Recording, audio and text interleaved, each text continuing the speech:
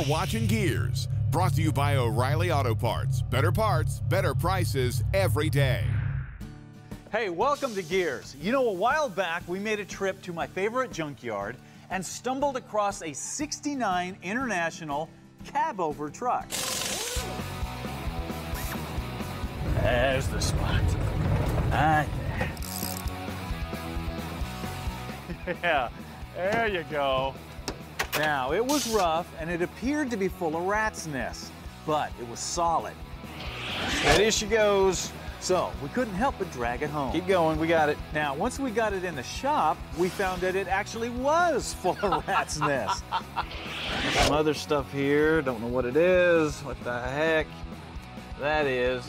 Mark, why don't you smell that? Tell me what that is. That is, oh man, that's chicken poop, man. This thing's got chicken crap in it. What the heck? So, we spent some time cleaning everything up. You're gonna be amazed. I'm telling you, you're gonna be amazed.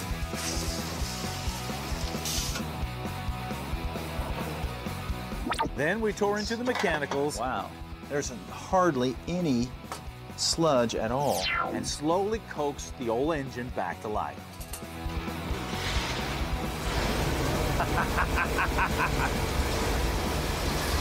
It sounds awesome! After that, the whole drivetrain was pulled out to make room for a Duramax diesel that we found in a different salvage yard. But this one was completely rebuilt and made even hotter with parts from PPE. Then, custom engine and transmission mounts were fabricated.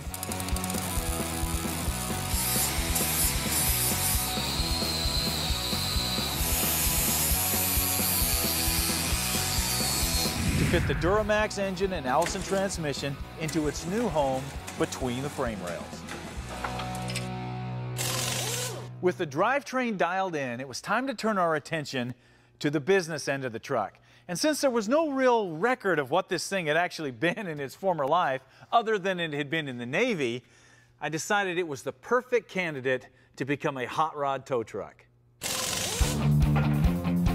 So, axles from a late model Chevy Top Kick truck were located in another salvage yard, and then they were mounted in the frame using a Kelderman air suspension system. I think 5.5, Jerry.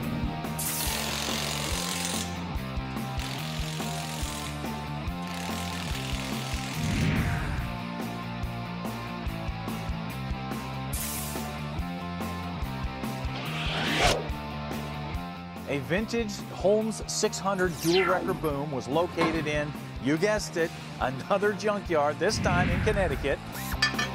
And special brackets were fabricated to mount it to the International frame.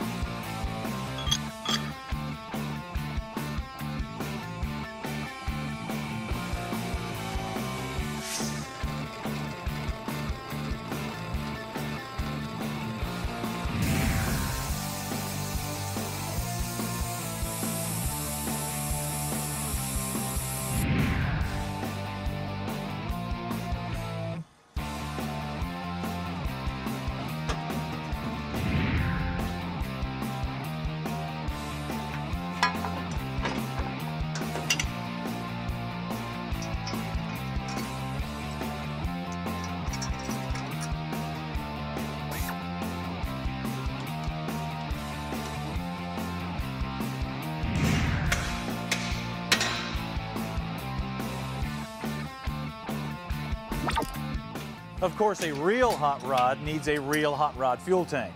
So, twin vintage Schlitz beer kegs were sourced off of eBay and then converted to service fuel tanks, one on each side. For towing and recovery power, we took two worn electric 15,000-pound industrial winches and set them up to take the place of the old PTO winch system.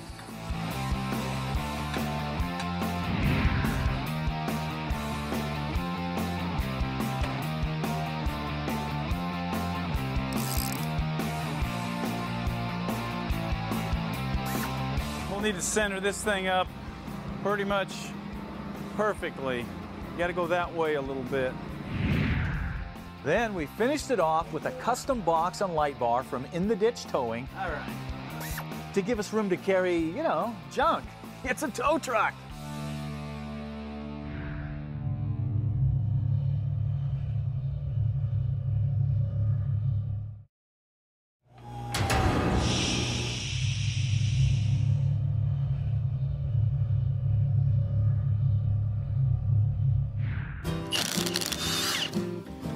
Hey, we're back and working on Heavy Metal, our '69 International tow truck. Now, this project is really unique because almost all of the major components came either out of a salvage yard or eBay. The diesel engine, the tow bed, the beer kegs, heck, even the truck itself. Now, at this point, the last major component that really needed attention was the cab. So, after fighting rusty bolts for a few hours, we rolled the truck in and we pulled it off with a hoist. We don't call it Heavy Metal for nothing. Here we go. Such a smooth drivetrain. All right, here we go. That's the JJ drivetrain. Jonathan and Jamie. All right, brakes, brakes, brakes. Stop, stop. Oh, that'll buff right out.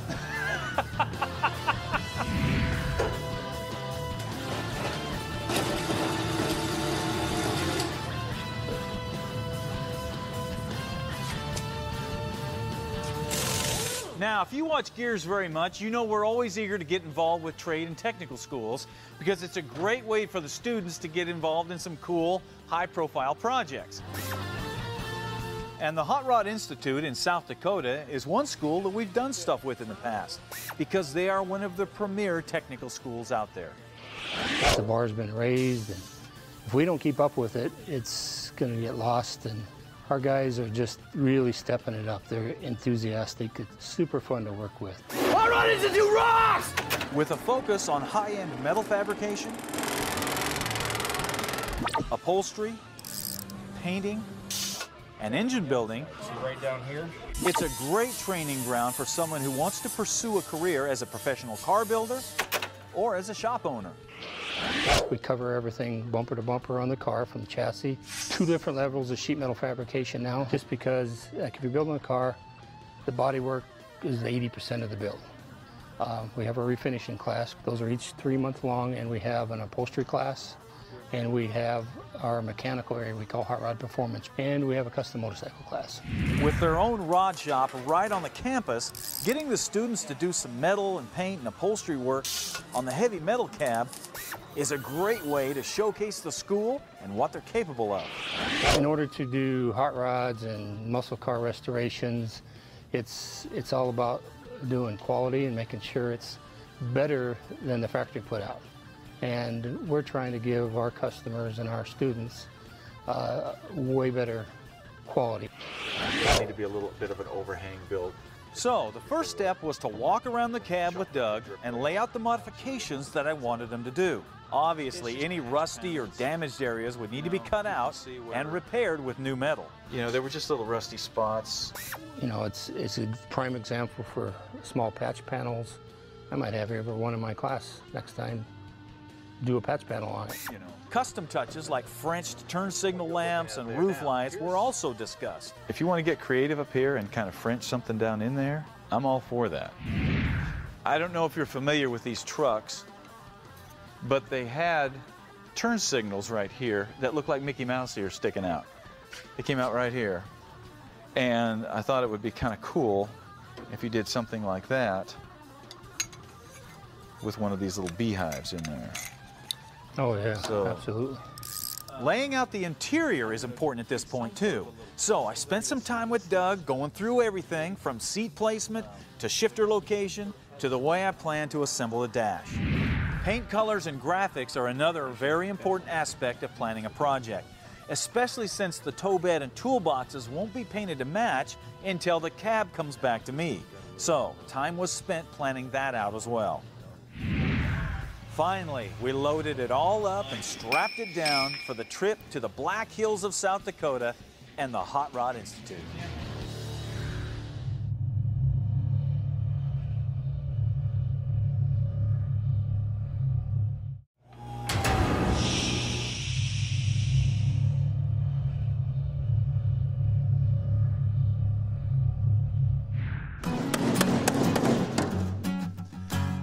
Hey, welcome back to Gearz. I know a lot of you guys are probably wondering just what exactly this thing is that have been rolling around on this dolly. Well, this is the chassis of that old Snowcat that we rolled in a while back, but it didn't look quite like this. It looked more like this.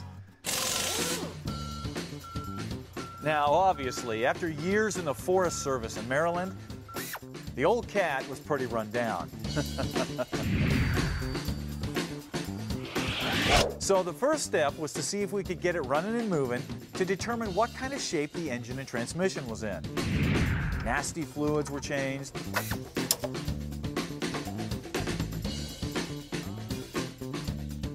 The fuel system was gone through.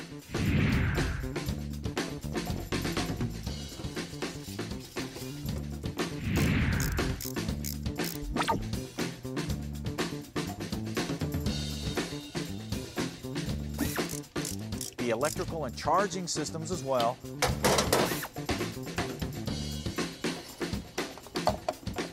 Yeah, that caused, look at that, bare wire coming right off the coil. That would have caused some issues.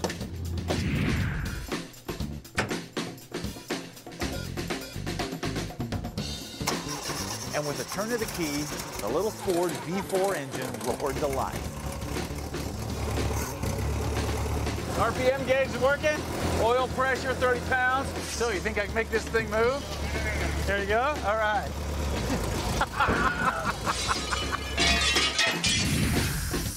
Once we knew the engine was in good shape, we laid out our plans for the body. Over the gas tank. Ready? There we go. All right, I want you to set it straight down. And just roll the doors forward. Which included a custom bed and a newer suspension system. As my knee collapses. Looks good.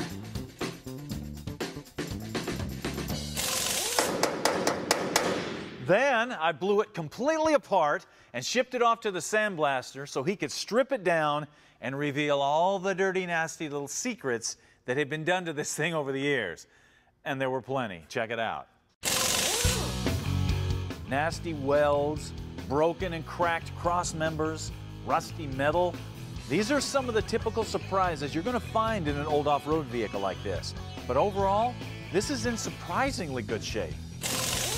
But before we jump into a bunch of fabrication on a new suspension, we need to finish up the engine and drivetrain. Now, I know some of you guys are thinking, well, what's the point of that? I mean, you got it running, right?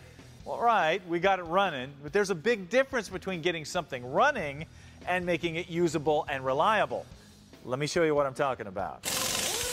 Starting with an engine rebuild kit, I disassembled the engine and replaced all the gaskets and cleaned everything up. This includes water pump gaskets, oil pan gaskets, intake, exhaust, everything. If you don't do this, you can expect plenty of leaks. Then, when you add the rebuilt carburetor, restored valve covers with a fresh coat of black crinkle paint, and a new Tough Stuff one-wire alternator, we basically have an engine that not only looks good, but should give us many, many years of reliable service.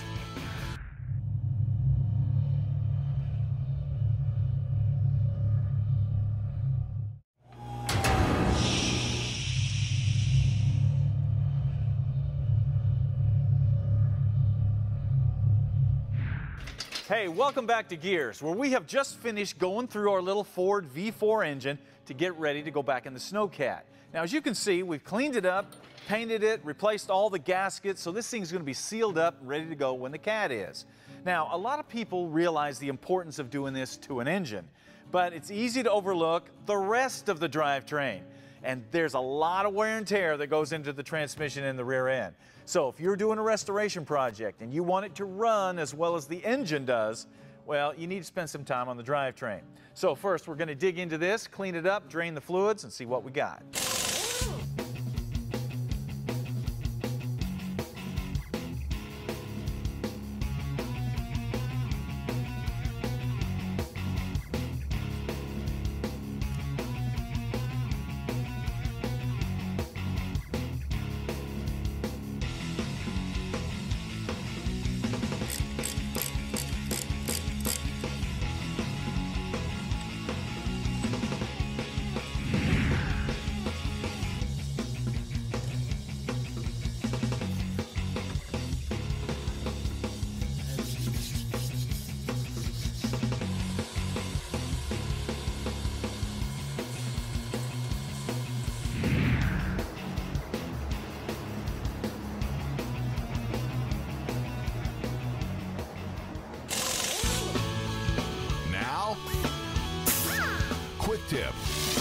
Brought to you by E3 Spark Plugs. Born to burn. Wow. When you're working on an old transmission or rear end, it's important to really look the parts over if you're going to reuse them. For example, this clutch plate looks to be in really good shape. Look, it's got plenty of wear left in it. But if you'll also notice, it is completely saturated with oil. And it is virtually impossible to get all that oil off. I don't care how much gasoline you soak it in. Some of that oil will stay in there, the clutch will get hot, it'll get on the flywheel, and it will slip. So that needs to be replaced. I don't care how good it looks. But you can't just stop there. You got to find out where that leak's coming from. If you'll notice, when we pulled this snout off, the seal on the input shaft came out in 2 pieces. So there's where the leak's coming from. That needs to be replaced. And you need to take the same approach with the pilot bushing, the throwout bearing, the shifter fork, the linkage, everything. Because now is the time to fix everything right before you put it all back in. Because you really don't want to be pulling all this out again anytime soon. If you'd like to learn more tips to make your life easier in the shop, check out the tips page on the website.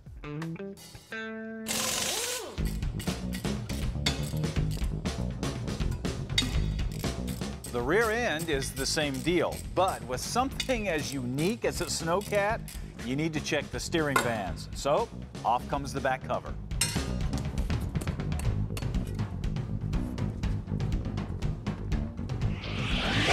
Now, for those of you that have never been inside of a skid steer style rear end, this is how it works.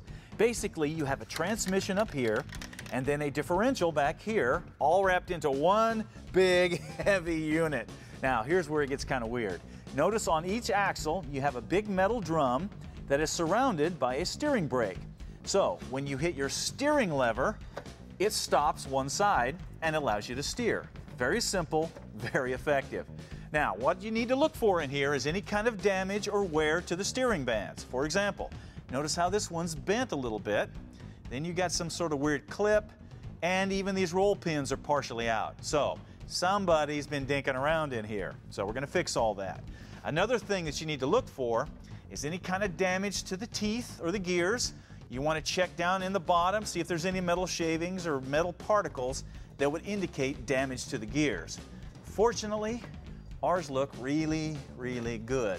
So, we're just gonna replace the bands and we'll be good to go.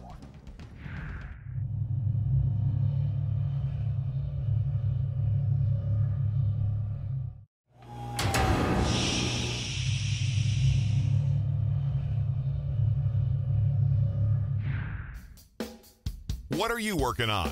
Brought to you by Woodward Fabrication, selling quality metalworking equipment since 1966. Today's What Are You Working On comes from Greg Froling from Fate, Texas. And he said that when his son was about 12 years old, they decided that it was time to get him his first car project. So they hunted around at a bunch of the auctions until they found this. Now, what you're looking at is a 2002 Mustang with the V6 and what looked like minimal damage. The best part was it was only 450 bucks. That can be a good thing and that can be a bad thing. Sure enough, they said as soon as they got it home, they put some gas in it, charged up the battery, and took it down the road, and they found out that the car needed a little more than they thought. But that's why they got it. So they jumped into it. First thing they did was repair the rear quarter panel. Then they scrounged through the local wrecking yards and found a GT bumper cover and a posi rear end and some other stuff. Now, since they say they plan on autocrossing this car, they also welded in some subframe connectors and they welded up the torque boxes, which is really cool because it gave Gary a chance to teach his son how to weld. That's a skill he will cherish for the rest of his life. Now, of course, there's plenty to do. They say they still want to do the paint and body. They have to put in a roll bar and some carpeting, and of course they want to hot rod that V6 to the tune of about 300 horsepower. That will be really cool. So, when is it going to be done? Well, Greg says they're on track to finish the car by the time his son can legally drive, which means his son gets to drive a car he built to high school. Man, that is so cool. And Greg, it's really neat that you're able to share your knowledge with your son and his subsequent friends, because I guarantee you that they're watching too. So, to recognize such a cool project, we hooked up with our buddies at Woodward Fab. We're going to give you one of these big bench vices, because I'm sure that you need that. We're also going to give you one of our project planning books, so you can keep accurate records of everything you've done and will do to that car. And then we're going to give you a Gearz t-shirt because obviously you're a certified gearhead.